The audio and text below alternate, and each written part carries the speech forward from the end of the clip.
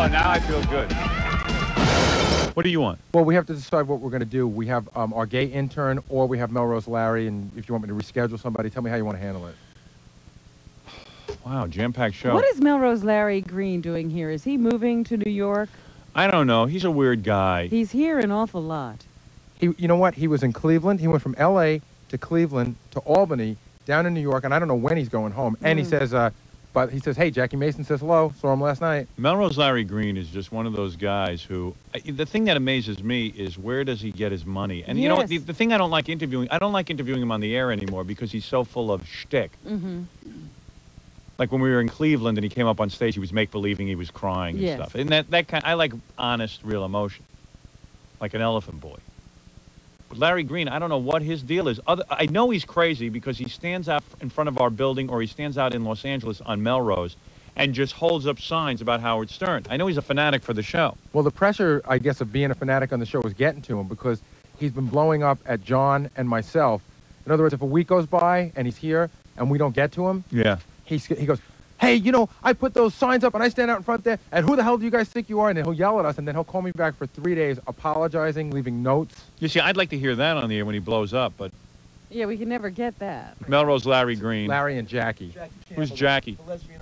Miss Albany. Oh, hi, Miss Albany. Come on in. Hey, I heard you hooked up with Melrose. Good morning, fellas. She's a really good-looking girl, and supposedly she spent the night at Melrose Larry Green's house. I don't think anything happened.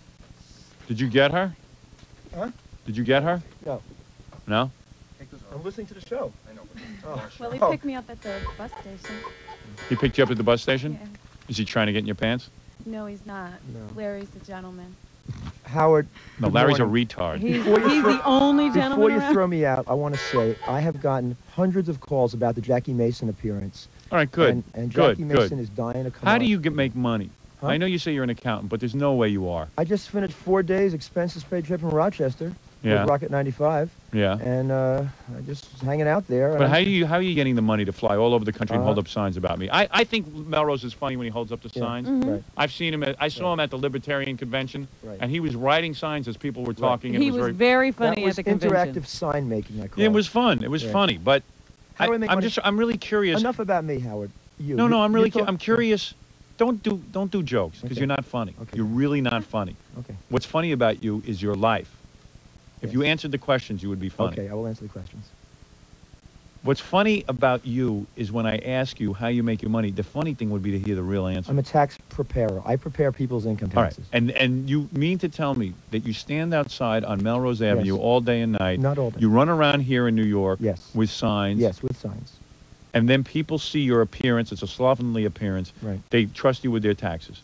Not only do they trust me with my taxes, but I just came from Cornell, where I went to school and got my MBA, my 20-year anniversary, and there were two kinds of people there. The wives wanted to call security on me, and the husbands all wanted my autographs because you've made me so famous. All right.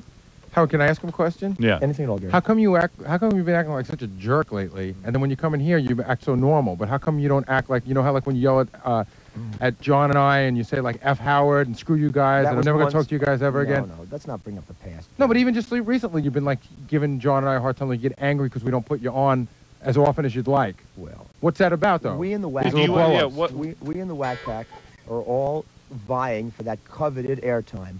When you do the Howard Stern show, basically, you're doing 16 shows at once.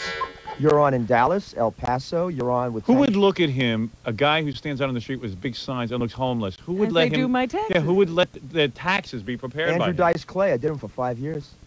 Not when he got famous. No.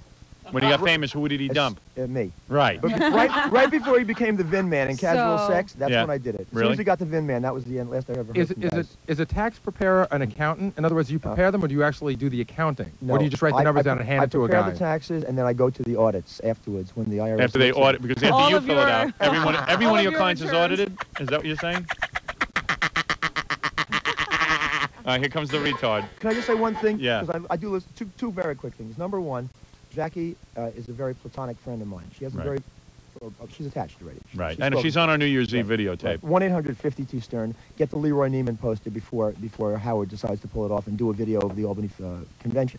Also, I want to say two things. That thing you did this morning with your Old Man River, with OJ. Yes. You should do something with your father's old man river, like Natalie Cole and Nat All right, Cole. listen, I got to go. All right, thank you. Thank you for You're thinking interviewing. way Okay. too Thank you. much. Right, you're Thank thinking you. way too much about the show. And I went to Hewlett High School also. All right, We good. used to hang out when you went to Southside. I was a friend of Alan Zweibel. He was called Dweeb the Zweeb. All right, very good. All right, there That he was is. my segment. Melrose Larry Horrible, Green. You Larry. were great. Horrible. You were incredible. Want me to kick me out? I'll leave now. Are you a homo? Am I a homo? Are How you? would she know? No. You are not a homo. No. So why are you not going out with her? When I got my Who are you- MBA. when's the last time you got a girl? Oh, come on. Be honest. When's the last time you got 2 a girl? weeks ago. Are you lying? No. She's in 422 at the Edison, if you want to call her right now. Really? Yeah. You got a girl with you? Yeah. No, well, she's a friend from Did you LA. see the girl? Yes, I did. Is She's she cute? beautiful. Really? Yeah. Yeah. Why didn't you bring her? Because I don't want her to take Jackie's airtime. No, why don't you bring the why don't you bring a girl with you the next time? Then I'll put you on. All right. Let me see your girlfriend. All right. Bring her in. Okay. Yeah, we're just friends, Melrose. We're just that friends, doesn't yeah. count for anything, I guess. Well, it does, but, you know. And what are you doing hanging around with Melrose Larry Green? Because I know Larry Green, not the Melrose character. He does, you know, it is a character. And what I mean, why are you hanging around town? What are you looking to do? Why am- You're a real well, pretty girl. I mean, well, you look thank great you. on the videotape and everything else. I have friends that live on Long Island, but of course now they can't make it into the city to see me, but so here I am, hanging out with Melrose She's Larry made me very Green. mellow. Are you stripping at a club? Or what are you doing? No, not here. Not here? Just vacationing. Okay, very good. All right. I met her through Gorilla. She was trying to get All right. upstairs. Thank you. I'm learning. This is boring to Way me. too I'm much. learning way too much. All right. Thank you. New sign for Howard. Go Rangers. Read this. All right. Only Thank you. Howard Stern is Howard. Howard Stern is God. All right. Thank you, Melrose Larry Green Thank and you. the beautiful Thank Albany you, Howard. ice sculptress. Thank you, Gary, Robin. Thank you. Fred. Unbelievable. All right. Let me take a break. Oh, boy. For those of you watching our TV show here, this is someone just faxed us in how to draw Gary, how to draw Baba Booey. Here it is. It says how to draw Gary, Robin. Okay. All right. This is a lesson for everyone at home. Step 1, caveman eyebrow. There it is. One, not two. Very One. important. One You only joining need one eyebrow. Step 2, smelly mustache, which is one line, as you can see. Yeah, almost as long as the eyebrow. All right. Just sent in by our listener, John Nagy. Then booger-filled nose and beady eyes. You can see that. And you got step 3, big, giant teeth. See? Lots of miles of them. And then, of course, you can add one of these profound statements. You put a caption. It could either be duh or hey, Bolf. Where's the Lesbos? See? I'm an idiot, a friggin' idiot. If Hold you on. feel very inspired that day, you can add your own. Right. There's only one mistake on this. Nobody put the mole in. Let me see. There's no mole. Well, then you got, here's a picture of Gary's face after I pass wind in his face. Oh, man. Wolf, I don't think this is funny. Face of death. Right. This is called primitive Baba Booey. Very, lots of African influence. Yeah. Boss eye is the missing link. There it is. Looks like a cave drawing. Look at all the drawings coming in. Here's Gary. This is just Gary the gorilla. Here. Oh.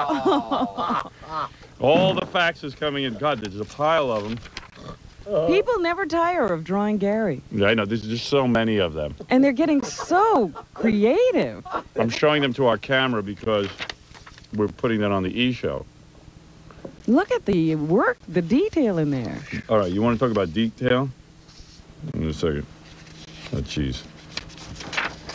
Here's the side of a milk carton that says, have you seen this monkey? Call 1-800, whatever that is.